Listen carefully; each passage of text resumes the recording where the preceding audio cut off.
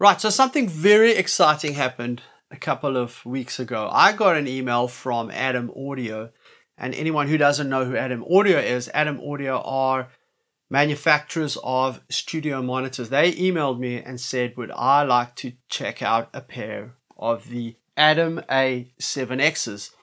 And I said, yes, I'd love to, because to be totally honest, I've been a fan of Adam speakers or monitors for many years. Now, just to clear the air and get on the same page, I wanted to say that Adam, in no way have they pressured me to give a good review or a bad review or anything like that. This is all coming from the heart.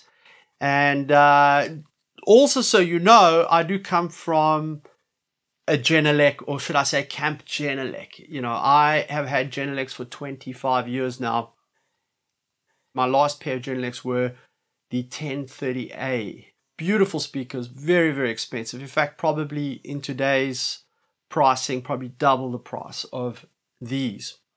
So what would I think of a pair of speakers that were half the price of the Genelecs? And I have to say, after breaking them in for the last couple of weeks and listening to my mixes and other people's mixes on these speakers, I have to say that I am actually pretty impressed.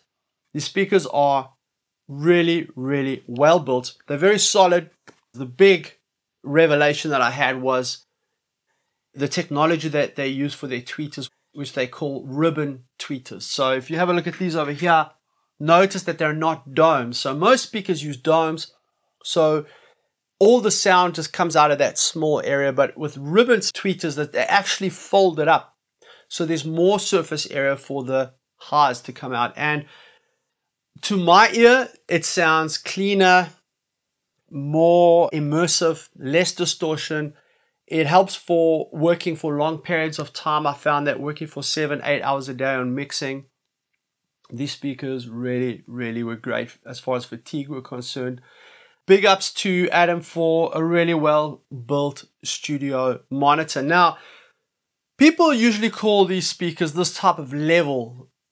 They would say these are called prosumer. So prosumer is a word for professional consumer. Any world-class studio, mixing facility, mastering facility, recording studio could use these speakers with pride. Adam actually have a great reputation when it comes to quality. Another thing that I really liked about these speakers was the solidness of them. You know, they're pretty heavy. I think they're around 7 kilograms or 8 kilograms, I think 20 pounds or something like that. And they're very solid. That means they don't bounce around. There's no resonant frequencies. They're not lightweight. They're pretty strong, which means they can handle the bass. The bass response on these speakers is excellent. I gotta say, it's got these 2 ports at the bottom, and that helps to lower the frequency range down and makes the bass really good. It goes down pretty low. You don't need a pair of subs with these speakers. I could easily hear right down to like 45 hertz, maybe 50 hertz, around that area, which is perfectly fine for mixing. And the mid-range is also very clear. So I was impressed. Now let's talk about price. Per speaker, it's $750, so that's $1,500 for a pair. And I think that that is damn good value for money if you consider that there are a lot of speakers that are sound and quality wise at the same level as this that are almost double the price. So I would highly recommend that if you are prepared to spend about $1,500, Adam A7X, brilliant choice. You can't go wrong. And I'm sure these speakers could give you 20 years of happiness and joy making your music. Now, a couple things before I carry on. These speakers need to be broken in. So what that means is you can't just take them out the box and start using them. You should actually, what I like to do is I just put it on a top 40 playlist on a loop, put it at a decently loud volume, and then close the studio. My studio is completely soundproofed and sound treated. And then what I do is close the doors so that it doesn't bother me in the house. And I run it like that. I run them for maybe 2 days like that, 2 or 3 days, day and night. And that breaks them in. So I would also say that when you get brand new pair of A7Xs, you don't want to like out the box be judging them. Give them those 3 days of breaking them in. And I use the word breaking in very lightly and delicately. Please don't break your speakers. don't break your speakers. Come on. What have they done to you? Especially beautiful speakers like this. So yes, break them in.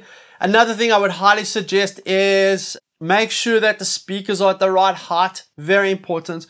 You can see these tweeters are very, very much at the height of my ear.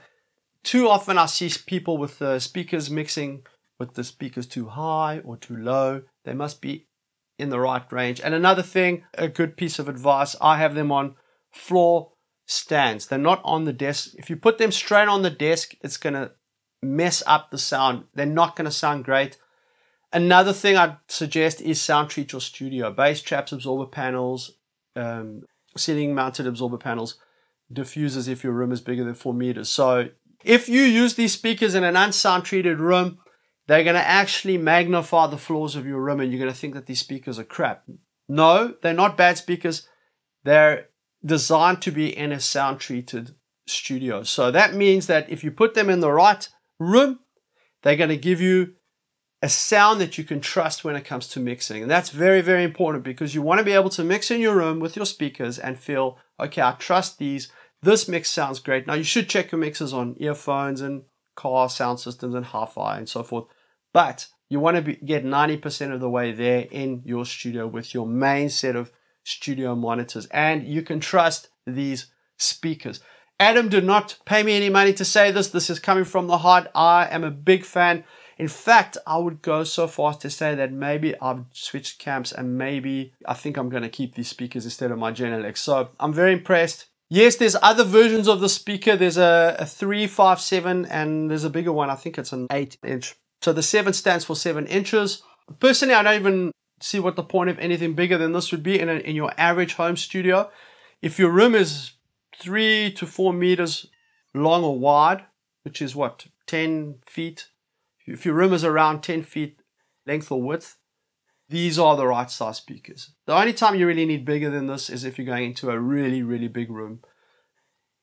If you've got an even smaller room, you could even get slightly smaller speakers, maybe one level down. Another thing I want to talk about is, one more thing before I go, is the back of the speaker. So at the back of the speaker, there's tone control. So there's a low shelf, a high shelf, and there's an overall tweeter level. I found that a lot of studio monitors have confusing dip switches and strange ways of adjusting the tone of the speaker at the back. These are very, very easy. It's just use a little screwdriver or a coin or something just to put a few notches. And I made small adjustments. I put the bass down 1 dB and I put the highs up 1 dB. And that was right for my taste. So yes. Anyway, big thumbs up from me.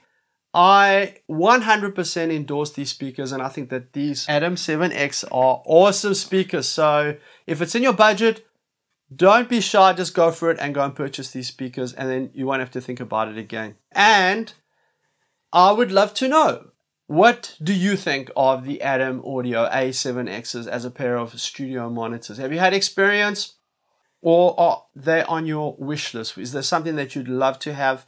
So let me know. Let's chat about the Adam Audio A7Xs. If you enjoyed that lesson and you'd like to take your music mixing and mastering to that top 10 level, then we would love to help you at advancedmusicproduction.com. Click the link to learn more about our AMP membership and our AMP private coaching programs.